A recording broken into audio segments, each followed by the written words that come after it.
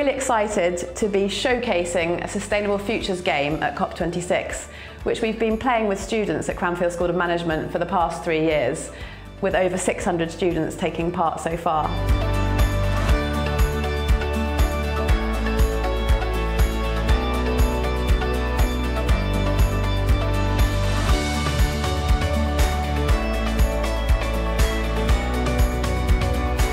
So the experience for people playing the game is that it's relatively mind-blowing and quite complex. But that's deliberately so because the challenges that we face in really trying to transform towards sustainability are complex and mind-blowing at times.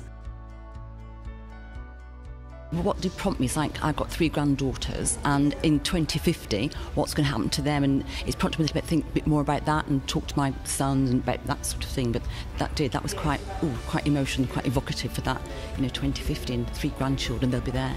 This game encourages people to think 20, 30 years into the future and think about the radical changes that will have to happen along that time horizon. I thought that it was very interesting that it looked beyond getting to carbon net zero and the impacts afterwards once you'd reached that of what would happen to society. It also allows players to think about business not as existing in a vacuum, but being very much part of a broader system, incorporating other actors in society, including policymakers, civil society organisations, and citizens themselves, voters, consumers. What will you change? Well, just try and change carbon emissions.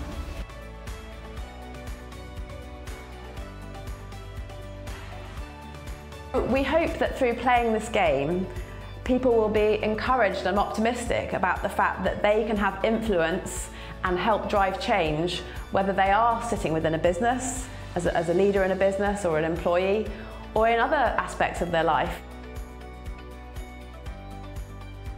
I think I will firstly just do a bit more research and a bit more thinking, and it has told me that I can have a bigger influence than I ever thought I could, especially with my beliefs and how that can change the whole future. And I think that we can actually be agents for change with the decisions that we make. We're all agents, we're not looking at other people to be that. It's the decisions we all make every day.